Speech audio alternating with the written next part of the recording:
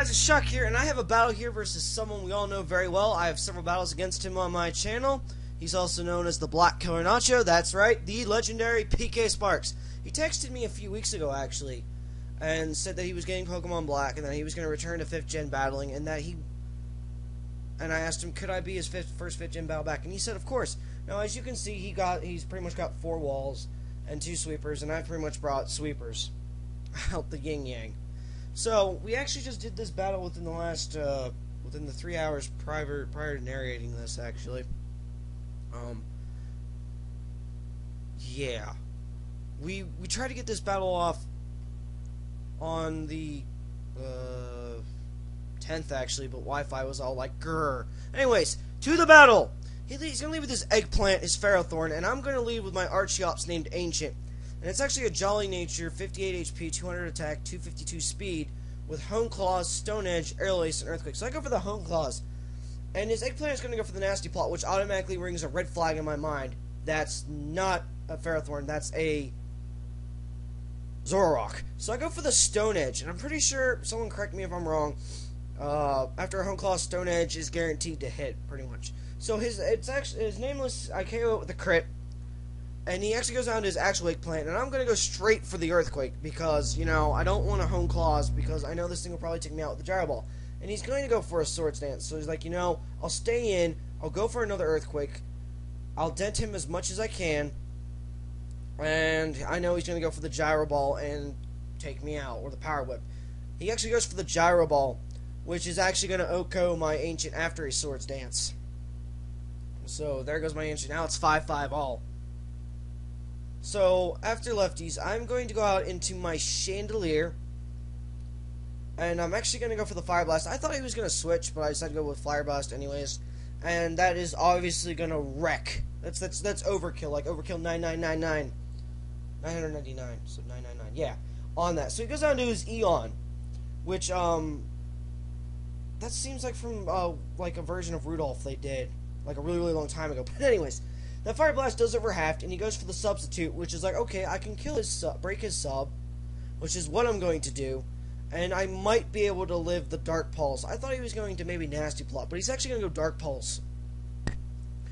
And it almost takes me out. I live with 19 HP. Of course, my Air Balloon is going to pop.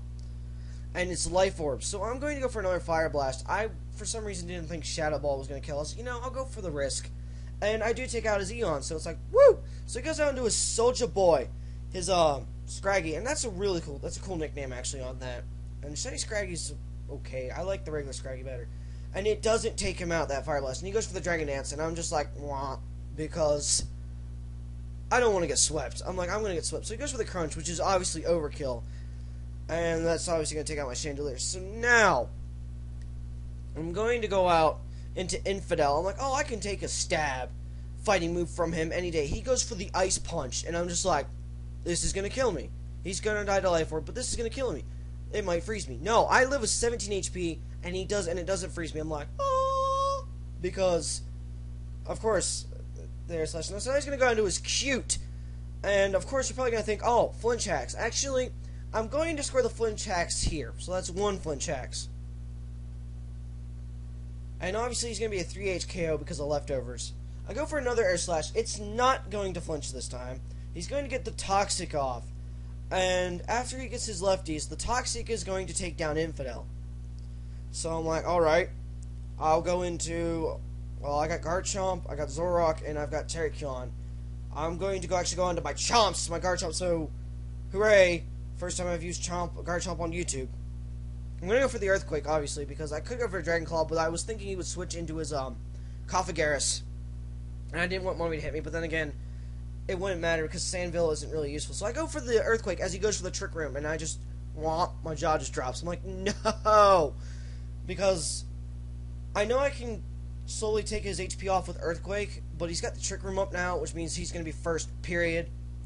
So he goes for the Calm Mind, as I go for another Earthquake, and I'm like, well, maybe I can take off enough HP that I can go into Zoroark, and hopefully predict right.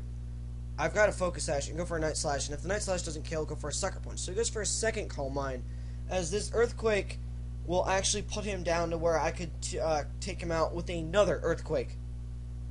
So I'm like, alright. It's not bad. I've pretty much got this battle in the bag, I assume.